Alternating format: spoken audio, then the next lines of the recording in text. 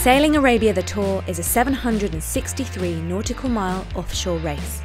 72 sailors from across the world took to the waters in Muscat, Oman, and raced up the coast to their first stop, Sohar. Winners of Leg 1, 90% Omani crew Team Renaissance, celebrated with an evening of cultural delights, hosted by the International Maritime College of Oman.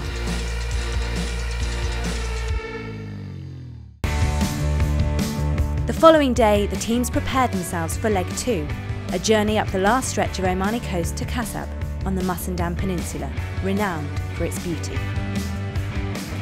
Leg 2 is pretty exciting. It's one of my favourite legs. So as we go up the coast, the landscape gets more and more mountainous. I think Leg 2 is going to be really tough. There is mountains blocking the wind and the current against you. Our aim is to always better than the day before, so at least 6, but we will see. The leg looks set to be tricky with plenty of challenges, starting with light winds and grey skies. So, Will, what do you think? What do I do here? We're in for the long run and hopefully we can come out on top. Yeah. 5 hours in and all 8 teams were neck and neck.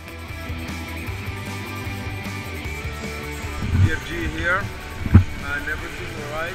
Eventually, the pack split and the battle came down to the wire for the podium top spots. Big pressure! Here we are. Comfortably in second place, I think. But it wasn't to be for Team Zain, who narrowly missed out on 3rd place to Team Renaissance. With Team Al Mouj Muscat in 2nd, EFG Bank Monaco would take their first race win of the 2017 Tour. Feeling it was not an easy one. We had not a good start, but we achieved to come back in the game. It was a hard leg for us and for all the boats, I think. Still a good race, because second it's a good result.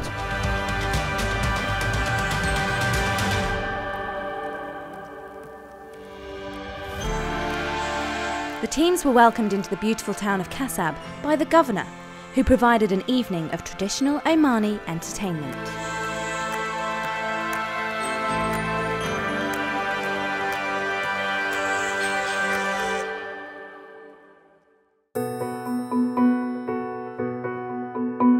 Race organisers Oman Sail teamed up with new waste management company Verda for a successful beach cleanup in Muscat, Oman. The teams grabbed their bin liners once again and headed out onto the Kasab coastline to help keep it clean.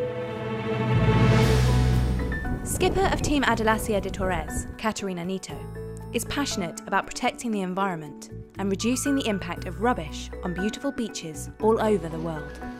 I spent 5 years of my life sailing with Greenpeace on Greenpeace ships, and so I've been traveling around the world and I could see with my eyes how much garbage there is all over the world. And it's not only if I throw something on the ground here, it's not that it stays here. I can find it in Italy maybe in 20 years because of the ocean we are going to spread our dirty everywhere in the world. We are in an amazing place and it's really sad to see on a beach plastic bottles or this kind of stuff. This doesn't mean that it comes from people from here. One plastic bottle can come from the other side of the world. We found plastic bottles floating in Antarctica and the label was written in Spanish. So it doesn't mean that the garbage that we find here is from Omani people, that it can be from all over the world. It's a matter of learning. We must learn that everything that we throw away, it comes back. And we can find it here on the beach.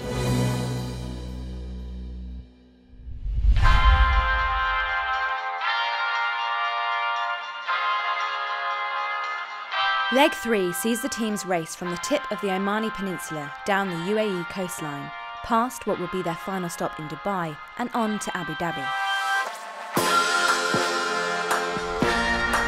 Team Zain has been in 4th place for the first 2 legs. A half-amateur, half-professional team, they have been doing the series now for 3 years and keep coming back for more. I think as amateur sailors you're always sailing in calm weather and sunshine, and then to go through some of this big storms, it's been really tough. We put together a sailing team comprising mostly of employees, most of whom who had hardly stepped on the boat before. We borrowed the services of two professional sailors, Cedric Pouligny and Gerald Vignard, both of whom are really sort of top of their game. This year we've got a professional French foredeck guy, Olivier Guimit, who has been an absolute revelation on the team. A demonstration of how to remain cool under pressure in storms and through breakages and all sorts. He's been a great addition. After narrowly missing out on the podium twice, could they step up their game in leg 3?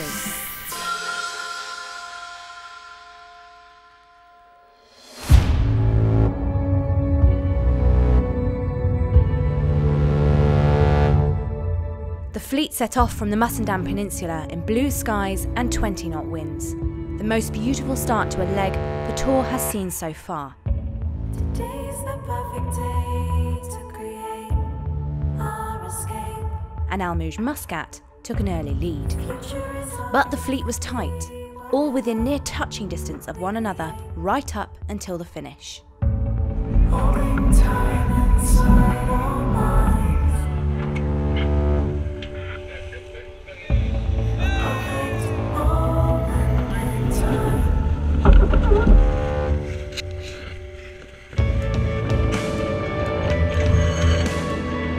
But it was EFG Bank Monaco who sailed into Abu Dhabi's Emirates Palace Marina in first place. It was a very nice one. We had a good start, good beginning around the old Musandam coast. It was incredible.